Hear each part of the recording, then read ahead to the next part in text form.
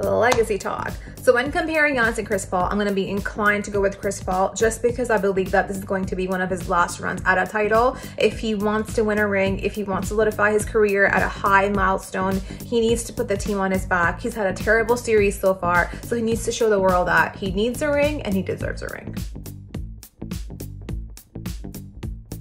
If the Suns want to force a Game 7, help out Devin Booker.